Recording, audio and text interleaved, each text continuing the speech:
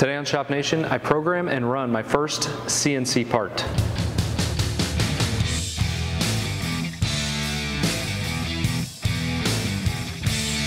What's up, you guys? I'm Travis, this is Shop Nation, and this is my new shop. I'm kidding, I wish. This is actually where I work. It's called Reynolds Machinery in Dayton, Ohio. Reynolds sells CNC equipment as well as Markforged 3D printers, which is my connection from where I was before. And today I'm gonna program and run my first CNC part. So while I was actually at training at Hurco, I was introduced to how easy their control system is to use. So it gave me the idea that I want to program my first part. Now, I am a complete dummy when it comes to programming and certainly running a piece of CNC equipment, but the way that Hurco does their controls makes it approachable even for a dummy like me. So I'm not going to spend a bunch of time in this video going over specifically how to run or program a CNC machine, but at a very high level, all CNC machines essentially run on G-code. G-code is a language that they all use to navigate while they're going about their business. Now, there's basically three ways in which you can generate G-code. The first way is the way they used to do it, which was program G-code directly. This is writing line by line exactly what you want the machine to do. Now, this might be pretty good for simple parts, but as soon as the parts get complex, manually writing G-code becomes downright impossible. So the next option is using a post-processor like a CAD/CAM package. This is a piece of software that you import your part and you can go over exactly what you want the machine to do, which then generates a G-code that you load into the machine. The third way is called conversational control, and that's control you do at the machine itself. And that's really what Hurco is known for. If you're in the machining world, you've likely have heard of Hurco, and they're known for their conversational controls and just their controls in general. So for that reason, I'm going to program my part entirely at the conversational level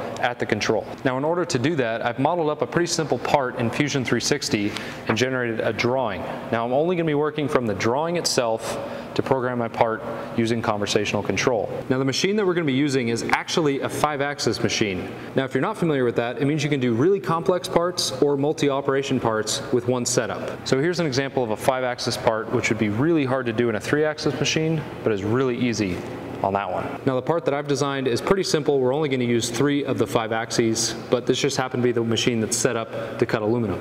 Now, because I'm an absolute dummy and that's a machine that I don't want to break, I'm going to use the help of one of our expert application engineers to make sure that I'm not going to screw anything up. Now, one of the first things we do is set up our block of aluminum in the vise, and then using the probe, find a center point which we can work off of. Next, we built each block of the conversational control for each operation that we want to do for our part. One thing that makes this control really cool is how big the screens are and the fact that there's 2 of them.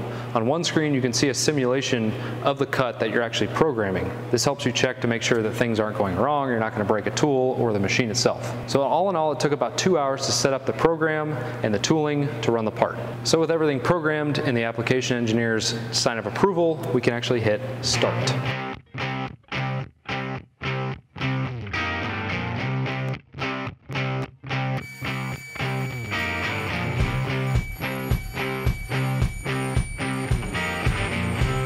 So for me, this was a great learning opportunity to kind of see the process by which you would utilize a piece of CNC equipment to cut out a final part. So even though it's a computer numerical controlled piece of equipment, you still have to think about how the part's actually made. Now, my particular part was 2 ops, meaning that we fixtured it one way, did one series of operations, flipped the part over, and then finished machining the backside.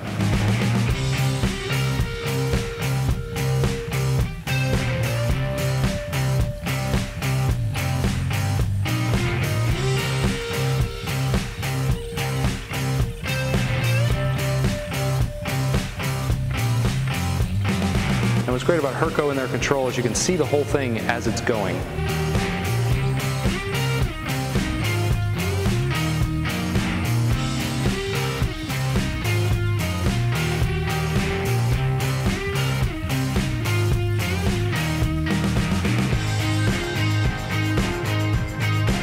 Now, I'm not paid or endorsed by Hurco to do this. They didn't tell me to make this video. I just saw this as a way to get my feet wet in CNC machining.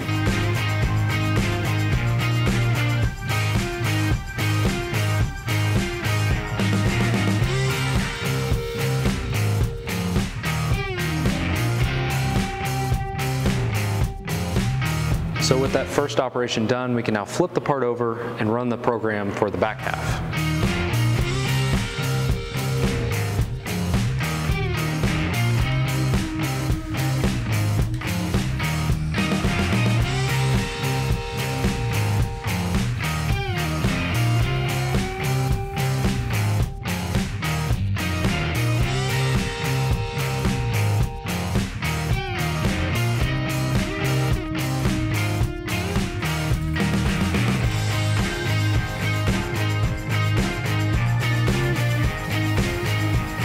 So after a little bit of deburring, I get my final part, and I think it turned out pretty cool. Now, this isn't a complex part by any stretch, but it was an experiment for me to understand conversational control with the Hurco control system specifically. Kind of made this a belt buckle, I guess. So anyway, that's going to do it for this video. I saw this as an opportunity for me to learn something specifically about CNC machining, which has always been interesting to me. And it turns out that with the Hurco control specifically, it's actually really easy. Now, I don't want to think that this gives me too much confidence because the application engineer definitely helped me a lot, but I do think I could do some simple commands. Let me know down in the comments if you thought this video was interesting, if it was a waste of your time. If it was, I don't know why you're still here. I appreciate you guys for watching, and we will get back into my actual shop and start building some more shop projects. See you guys on the next project, and as always, continue to pursue shop greatness.